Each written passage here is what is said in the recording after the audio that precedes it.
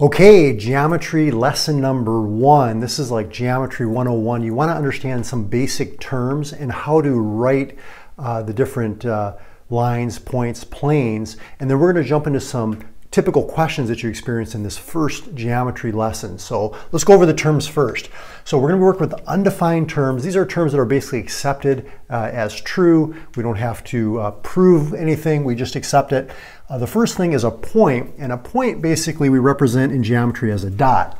And it's basically infinitesimally small, but it just locates a point in space, right? And so what we do is we just label it with a capital letter like A, or you can have another point over here, B. And so you would just say, if you were identifying the point, you would just say point A. Or if you were saying point B, like that.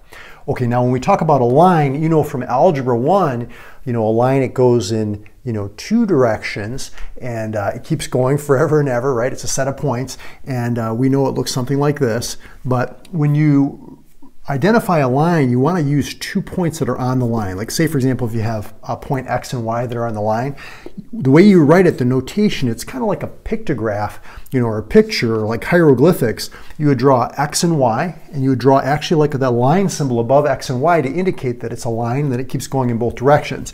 Or you could say YX. It doesn't matter the order. Now, one thing I want to point out is that a point is actually 0-dimensional.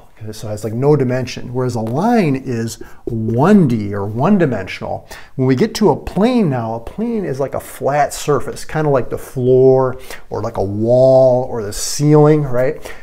That's 2-dimensional, and we generally draw it like a rectangle or a parallelogram to kind of show that, that it's a flat surface, but you have to kind of realize that it keeps going, in forever and ever, like on this flat surface at that level. But when you label a plane, you can either use like a capital letter, like it'll indicate in like one of the corners of the plane. So for example, I could call this plane M. Or what you can do is you can pick 3 points that are not in a straight line. Say for example, like if this is A, B, and C, I could write this as plane A, B, C. That's another way to do it. But you want to make sure that they're not in a straight line. Now, why do you not want them to be in a straight line? Well, if they were in a straight line like this, there is more than one plane or more than one flat surface that could go through those 3 points. So that's why when you draw 3 non-collinear points, meaning that they're not in a straight line, there's only one plane or one flat surface that goes through those 3 points. So the plane, remember, is 2-dimensional. And then we get to space, which is what we think of as, 3-dimensional. And we'll talk about that a little bit later. So we have 0D, 1D, 2D, 3D. Now when we move over here to segments, a segment is like a portion of a line. It has basically a beginning and an end, right? We call these 2 points where it starts and finishes as endpoints. And so when you write your segment, you would pick these 2 endpoints, X and Y, and you just put like a bar above them.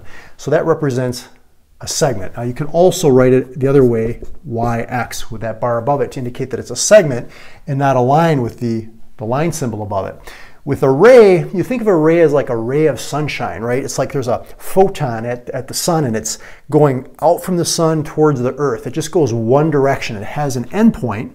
We call this an endpoint, but you can think of it as like a starting point, and it just goes that one direction. So this is what we would call ray CD. And when you draw the symbol for a ray, you always want to draw it to the right. So for example, with this ray here, notice how the ray is actually going to the left. Look at the way we're going to write this. We're going to write this as EF, and see how the arrow is pointing like towards F. It's starting at E, right? And it's going towards F, and it keeps going. So that's ray EF. So that's just the convention, that it's always drawn pointing to the right, even if the ray is pointing to the left. And then opposite rays, what does that mean, opposite rays? Well, it means that they're going 180 degrees opposite one another, and together they form a line. But the key is you want them to have the same starting point, which, remember, these starting points are called endpoints.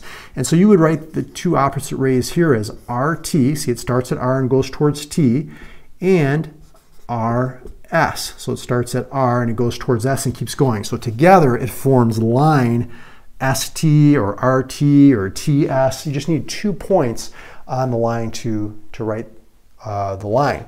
Now, as far as intersection goes, when we talk about intersection, we're talking about what points to the objects have in common. Or when you think of intersection, you probably think of like where do the two objects cross. So if you have two lines, they're always going to cross at a point, okay, like that, unless they're parallel or skew, and we'll get into that later. But over here, when you have two planes, these are like two flat surfaces, where they cross is actually at a line. So if lines intersect, they cross at a point. If planes intersect, they're going to cross at a line. Let me erase the whiteboard. I've got some specific questions that you're going to encounter, and we'll work through those next. Okay, pause the video if you want and see if you can answer these questions, and we're going to go through them together here. So what I want you to do is name all of these quantities here. So name a point in this diagram here. So what do you think? So I think there's a lot of answers here. There's more than one correct answer, but for example, we could just say T, that's a point, or we could say S, or we could say W. Any of those would be correct. You only have to list one. For number 2, you want to name a line. So what do you think a good one for a line would be? Well, there's a lot of options here. I'm gonna pick maybe like this line right here, WX. And I'm going to put the line symbol above it to indicate that it's a line. That's very important. It doesn't matter the order of the points, the letters here, but you definitely want to put the line symbol above it to indicate that it's a line. For a segment, what do you think would be a good example of a segment? Well, how about if we do from S to X? So that would be SX. We'll just put a bar above it. Now your teacher is going to be very particular about this notation, so you want to make sure you really get a good grasp of this. Don't be too sloppy with it. For number 4, array. Okay, what do you think a good example of array would be? I'm going to say array XR. XR. So that means it's starting at X, it's going towards R, and it keeps going. Notice how that symbol is going to the right, even though the ray is going downward, right? For number 5, a pair of opposite rays. Now, a lot of times when you're doing these problems, if you look at the words very carefully, it'll tell you what it is. Like pair, that means like a pair of shoes, like 2, right? Opposite, right? So we're thinking 180 degrees opposite, rays. So a pair of opposite rays, a good example would be something like XS and XR. So we could say X going towards S and keeps going, X going towards R and keeps going, but they have that same endpoint. Endpoint you can think of as the starting point, but they're going 180 degrees opposite, forming a line. What you don't want, by the way, is you don't want this situation where it's like, see how these have like different endpoints? Like you don't want them to be like, I'll just see if I can draw it like this. You wouldn't want this to be, let's say this is ABC. You wouldn't want to do ray AC and ray BA, because then they don't have the same starting point. You want it to have the same starting point, and then from there go 180 degrees opposite. For number 6, name a plane. Well, remember, a plane is a flat surface. We could say plane A. That would be one option, right? So plane A. Or you could pick 3 points that are not in the same flat surface. So we could say like XSW. So I could say plane XSW. You just use 3 points. You don't want to do 4, 5, 6. Just pick 3 points that are not in a straight line. That defines a plane. And then another name for plane A. Well, that's kind of funny. We just did that one, XSW, but we could do, let's say, XRW. That's this flat surface as well.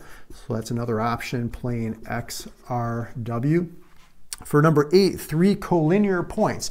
Now, we didn't talk about this too much yet, but when you see the word co, that means same. When you see the word linear, that means like line. So we're looking for 3 points that are on the same line. So an example here would be S, X, and R. So S, X, and R.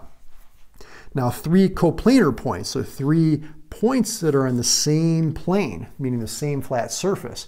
So we could do, for example, T, W, and X. They're in this flat plane B, right? So let's do X, W, and T. Point that is not collinear with line WX. So here's line WX, a point that's not on that line. How about point T? That would work. A point that's not coplanar with plane B. So plane B is this flat surface right here, but we want a point that's not in that same plane. We could pick R, or we could pick S. So I'll just say R. And then we want to find the intersection of line L and M. Now, we didn't talk about this earlier when we were talking about lines, but another way that they sometimes label lines is with like a little cursive letter at the end of the line. So you could call this like line L, like that, or you could say line M, okay, for this line.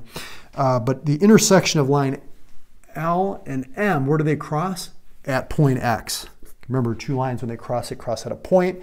And then what's an intersection of plane A and plane B? So this flat surface and this flat surface, where do they cross or intersect? You can see they're intersecting right at this line. We could say line M, or we could say line XW. Either of those would work. So I hope this helped you understand a little bit about the notation and an introduction into geometry. If you want to see more geometry videos, I've got a ton of them on my Mario's Math Tutor YouTube channel. You can check out the playlist that I'm going to put right there for you. You can use it as you're going through your class. If you're trying to review geometry, there's a lot of good information there. I'll see you over in those videos.